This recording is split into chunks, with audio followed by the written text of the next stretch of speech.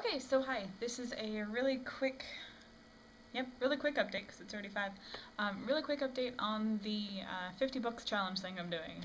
It was kind of on hiatus for a while I was moving, but now I have finally moved and I started reading again, and I think I'm kind of coming back with a little vengeance here. I think I've read like 4 or 5 books in like a week, 2 weeks. So I'm kind of coming back, and I have a few more, and I'm reading 4 right now. I'm almost done with 1, so I'll be back down to 3 in not too much longer. But yeah, so I have 4 going right now. The ones that I have read, sorry, my nose is all like itchy and just being la. So the ones that I have read, I read Caged by Lynn. I can't say the last name, but whatever, Caged. Yeah, that was really bad. When your main character is a 28-year-old female, and like her family has just been murdered, and she was in the room when they were murdered, and she like faints because one of the guys who murdered her parents came too close to her, so she just blacks out. Okay, fine, you were freaked out, got it. And then of course she wakes up in the middle of this field, and there's this guy who's gorgeous and looks like an angel, and oh, let me just go on for like 6 pages about how gorgeous he is and how he saved her and helped untie her and blah blah blah. And then flash forward 8 months after, her parents are brutally murdered and she's got to be fucked up in the head, and she hasn't seen this miraculous stranger in forever, and she's got this little apartment in this little like bead shop or jewelry making shop down there, and whatever, she just hangs out. She's super fine after her parents were just murdered brutally, pretty much in front of her eyes, except for it was dark. Yeah, and she decides to go to a nightclub, and some guy's feeling up on her, and she can't handle the stress, so she just faints again. And of course this beautiful, magnificent guy just comes up and saves her. Oh my god, I cannot express how much I hated this book. This woman is 28 years old, and even then, a 14-year-old would not have acted like that. I hated that book. So, I read Caged. Didn't like it much. I also finished The Daughter of Smoke and Bone, which I love. There's another one coming out in November called Days of Blood and Starlight, which is the second one, and I cannot wait for it. I'm so excited for that book.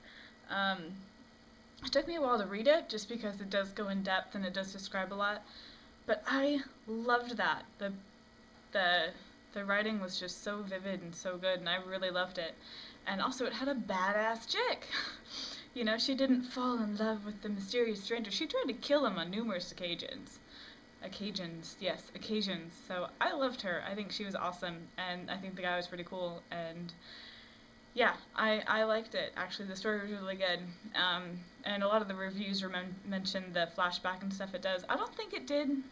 I don't think it was that bad to the story. I think it went along really well, and it did go back and forth a few times, so you did come out of the flashback, and I'm a lot more curious for the second book because there's a lot of things that still aren't really explained, but I think it's going to be really, really good, so I cannot wait to read that one. Let's see, I also read, I read Chosen by Sarah Swan. That one, oh crap, definitely not one of my favorites, and I read it pretty quickly just because I wanted to get it done, and I'll probably read the second one just to see if it's any better. I don't know. I can't really decide on that one. I'm not gonna recommend it, but if you're really extremely bored, you could probably read it in a day and just kind of get it done. That one, I'm not sure. It's another one of those where there's 2 men involved and all this kind of stuff, but the bad guy is revealed way too early, and the entire time that he's the bad guy, so they make it all mysterious and don't say the name and blah blah blah, but you know who the bad guy is. so like all the mystery is gone from there, so I don't really like that. And then the guy that she really starts to like called her a bitch at a party, and she's like, oh my god, but he's so beautiful. So another one of those where I'm like, I just want the woman to get her head screwed back on. I'm probably gonna read the second one, just shits and giggles, see if it gets any better. I finished The Secret Life of Bees. I liked that one. I probably won't read it again, but I actually thought it was really good, and I suggested it to my mom. It was interesting. It kept me pretty entertained. I liked the writing. It's a pretty good pace, so I like that one. I'm also reading Through the Killing Glass, which is Alice in Deadland, the book 2 for Alice in Deadland. I'm liking this one. It has a few new twists and turns and things, and it's not quite so action as the other one was, so I can actually read it before bed and still fall asleep. But I think it's really good. It's more into, turning Wonderland into, a working society, but not forgetting their past and things like that. And Alice is still very much in charge, but she has to remember that she wasn't alive before the Rising and all this kind of stuff. So that one's really interesting. I am liking that one. So Through the Killing Glass.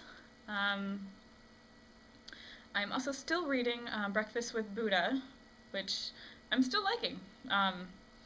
That one I tend to read more like when it's sunny. I'll go outside and read, and so I don't read that one as often because the Kindle's kind of hard to read in the sunlight.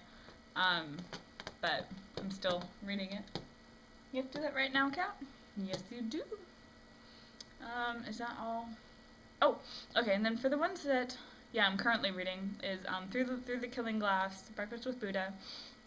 I just started Ender's Game, and by Orson Scott Card. Almost every guy that I know has read this book, and so finally I'm just like, I'm gonna read it because it sounded interesting and it finally piqued my interest. And I am like 20-30% through it now, and actually I'm really liking it. There's a few little like one-liners that I'm like, interesting take, mister. But there are some really funny parts, and so far I'm really liking Ender. He's interesting. And kind of the society that they're living. I don't know a whole lot about it yet, so I'm still kind of working through that. But it's actually really good, and I like the writing. The writing is really well done. So I think I'm gonna like that one. My phone's buzzing, I don't know why. Yes, oh, and then I was kind of having like one of those crap weeks where just life is like, I wonder how positive you can stay through all the things I'm gonna throw at you. So thankfully I've stayed decently positive. Today I did have to go and get myself a coffee, and I went to Barnes & Noble, which I wasn't going to allow myself to do, seeing as some of the things life is throwing at me is money stuff, but I just needed to do it. And I did really well. I found one cheaper book and one that I've wanted to read for a while, and it was just so pretty that I had to pick it up. So the first one I got is J.A. Jance, Betrayal of Trust. I really like her books. This is another of the J.P. Beaumont series, which I like a lot, so I'll start reading that one eventually. And the one that I've wanted to read for a long time, and the cover art was gorgeous on the Kindle, but then I saw it in person, and I pretty much just grabbed it off the shelf and said mine, is Starters by Lissa Price. Check out this cover. How cool is that? Right? Like, just the chick is awesome anyway, but then it's shiny. So I'm really excited to see this one. The premise kind of sounds a lot like a dollhouse kind of world. I don't know, Joss Whedon's Dollhouse. But I just can't get over the cover. I think that cover is amazing. So I'm really excited to read that. It even has like little circuits and things like that up there. I don't know if you can see it. But so I am super excited to read this one just because I want to look at the cover all day. Is that all I have? Maybe. I don't know what I have. I don't know what I have.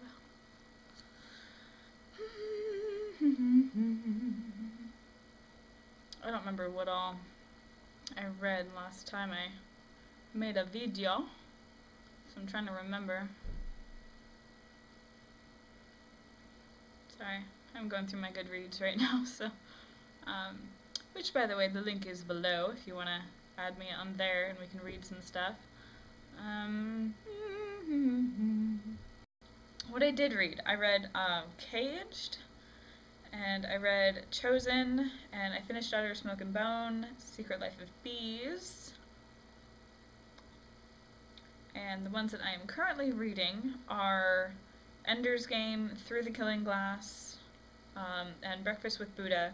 And I've read a couple pages into starters, so I'm considering that my fourth one.